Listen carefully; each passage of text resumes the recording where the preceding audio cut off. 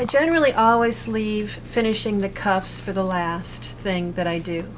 But I will tell you, my experience has really taught me that you need to use bias on the cuff. Why? Because it's going around the sleeve, plus you're asking it to turn on itself. And the reason I like to use turnback cuffs is because that solves the issue of how long you make the sleeve. So if you're making these for gifts or to sell like I do, to have an adjustable length sleeve is a good thing. So this is what we're going to end up with. I always cut it plenty wide, like probably 8-10 inches wide, and about 2 inches longer than the circumference of the cuff.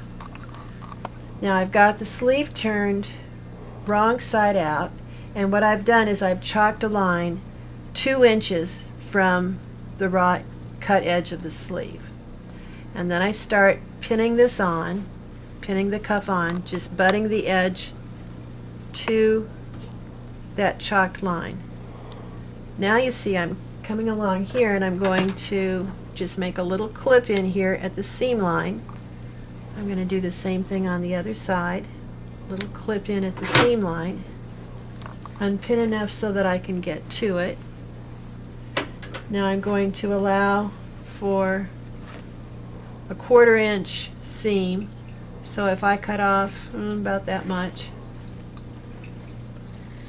from this side, and it appears less from this side, about that much. You see what I mean by this is not an exact science, and heaven forbid I would not wanted to have measured that and cut it exactly. That's just not how I work, so I'm showing you how I do it.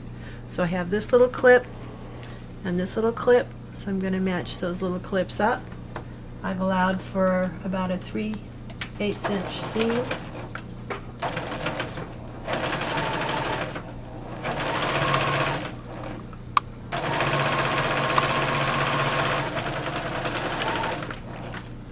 So now I've stitched the cuff into a circle. Now I can go ahead and stitch this on here. You could press this open if you want. It looks like I have the bulk of this seam allowance coming this way, so I think I'll just send the bulk of the seam allowance of the cuff the other way. And here's where you want to use the free arm on your sewing machine.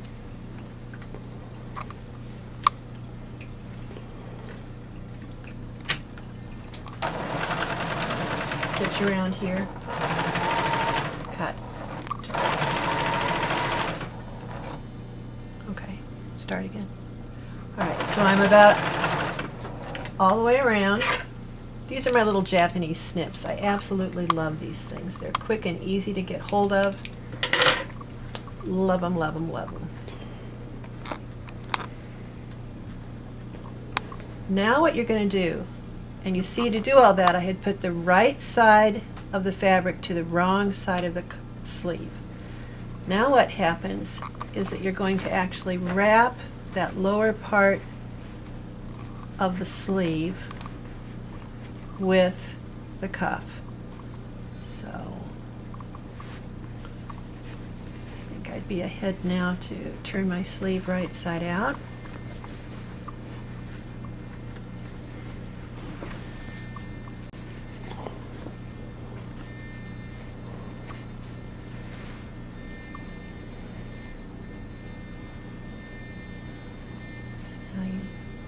Just have to wrap it,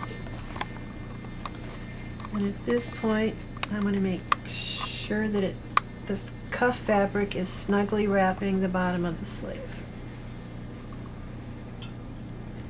So you see right down here at the bottom is the cut edge of the sweatshirt sleeve. Again, the reason you use bias because it's turning back on itself and going around something. In this case, the circumference of the sleeve. So then, once you do that, you've just got this edge to finish. And you can see what I chose to do on this sleeve. I took a little edge of the selvage and stuck it down in there, and then couch down 2 rows of this green woolly yarn.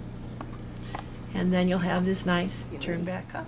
So have some fun with it. If you have some sewing experience, you can just really go to town and have lots of fun using up your scraps.